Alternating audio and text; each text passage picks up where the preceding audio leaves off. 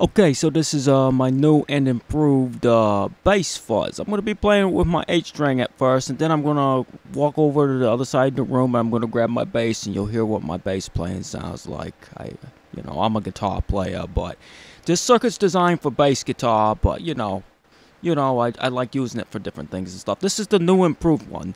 This one uses a Darlington transistor, which means it cleans up a lot better when you're using it on the guitar.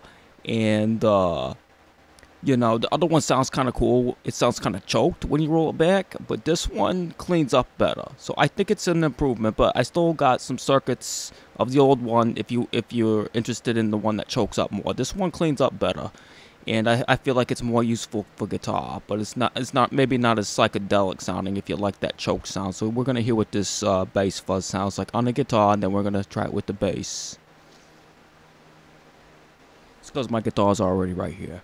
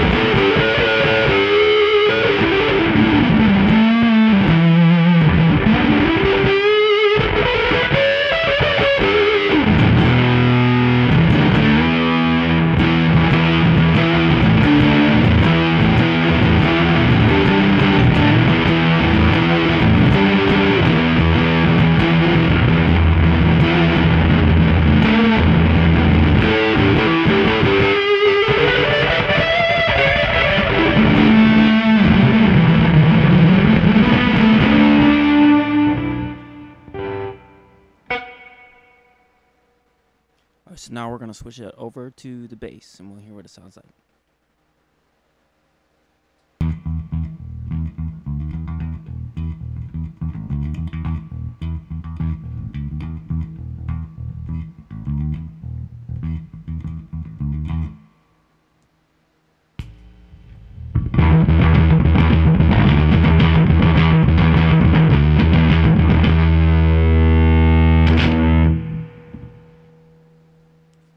This thing's pretty loud. I think I would turn it down a little bit if I was going to use it. Alright, let's turn it down a little bit.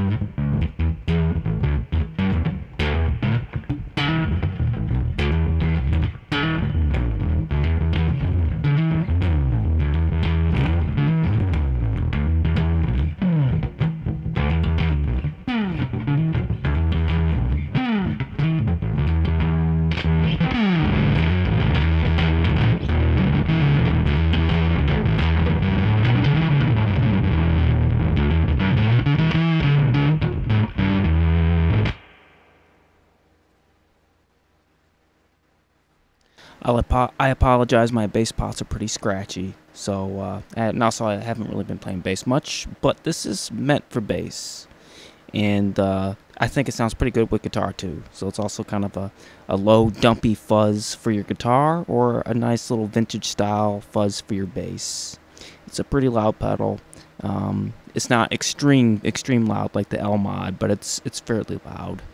I'd say if you're using it for a bass, you probably want to roll it back, maybe run it at Unity. That's what I would do.